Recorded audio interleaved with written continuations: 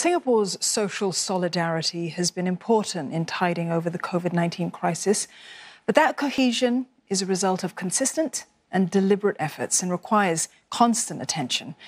Minister in the Prime Minister's office, Indranee Rajah, said this at an awards ceremony to recognise those who have gone the extra mile to strengthen bonds between Singaporeans and new immigrants. We must ensure that our community, both local and new immigrants, continue to live and work harmoniously, and that we look out for one another beyond this pandemic. No society remains cohesive simply because it used to be so in the past. The economic and social dangers we now face compel us to fortify our social compact and to reinforce the strengths that we have developed over many years.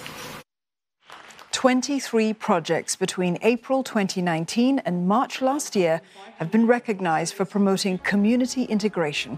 One of them saw 90 locals and new immigrants wiping down public benches, playgrounds and exercise corners in Toa Payoh at the start of the pandemic.